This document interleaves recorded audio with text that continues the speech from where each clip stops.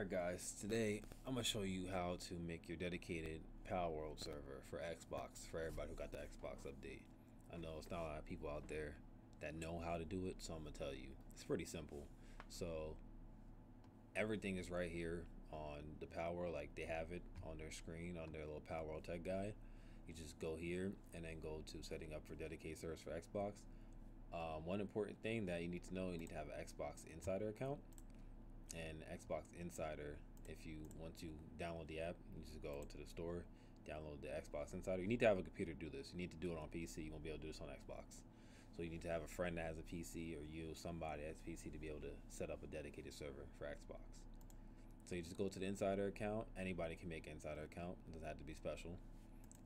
Then you'll just go to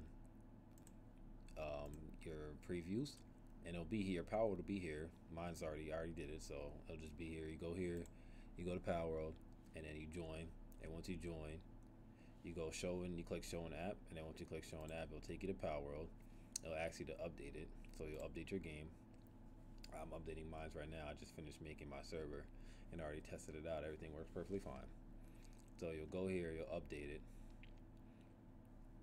and make your server there. Once you do that, you can go. So you'll have to also, for this, you'll also need to download Steam Command. So you can just look up Steam Command. If you look up Steam Command, you can just copy this link right here. I'll put it in my description. Copy this link right here. I'll take you to Steam Command. I'll show you right now. You go here, Steam Command, boom. It'll automatically download it for you, so you don't gotta do much at all. So after that, after you download Steam Command, you'll open it, extract it to any file, doesn't matter. I extracted mine to my downloads, so it's all right here. You'll do that. Then once you do that, you'll run Steam Command. So I already have mine open right now. So you'll run Steam Command.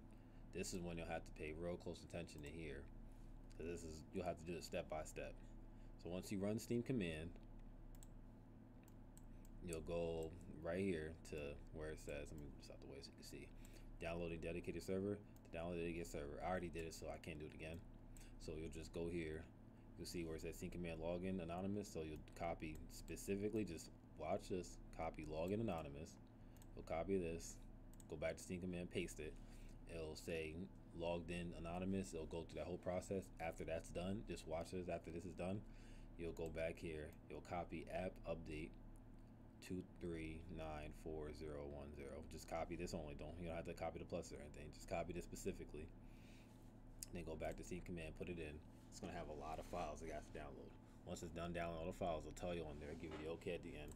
And after that, you're done. You don't have to worry about beta, insider, validate, because once you did the insider thing on here, you skip this whole step right here, so you don't have to do that. And after that, once that's all done, you'll get this file right here. Everything will be put in Steam Command. So you go to Steam Apps, you'll go to Common, you'll go to PAL Server, and then he'll have your server, all your information. You'll click on PAL Server, you run your server. So after you run your server, I'll show you, for example, you run your server. Mine's already made, but this is what will pop up. After you do it, you run your server, you'll close it. After you close it, you see it just messed up my download, so I gotta restart it again. Make sure you don't do this while you're downloading it. So you run your server. After you do that already, you run your server, all this will pop up. If you don't run your server, you won't see the save file, so you have to run the server and then close it. You'll see the save file, you'll see config, GUI, log, save games. You'll go to config, you'll go to Windows Server, and then you'll go scroll all the way down, and then you'll find Palworld settings. You go to Palworld settings right here. You'll copy and paste this whole thing. So copy all this, and then you'll go to Palworld settings. Oh, that's paper 2D. You'll go to Palworld settings. Click Palworld settings. You'll copy and paste that there. So this will allow people to join your personal server on Xbox. So they can just join your server.